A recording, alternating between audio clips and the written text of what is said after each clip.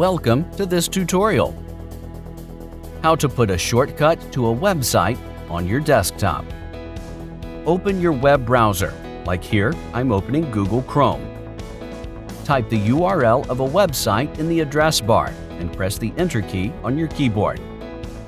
Once a website is fully open, click on the three vertical dots of the menu at the top right. Click on the More tools from the drop-down list. Click on the Create shortcut from the submenu list.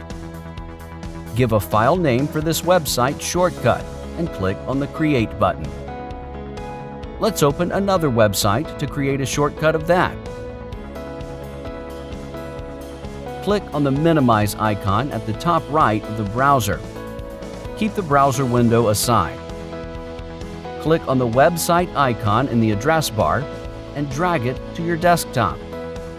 This will create a shortcut to your opened website. Double-click on this newly created website shortcut. If multiple browsers are installed on your computer, then select a browser from the available list and click on the OK button to open it. Hope this was easy to follow. Thanks for watching. Please subscribe to our channel.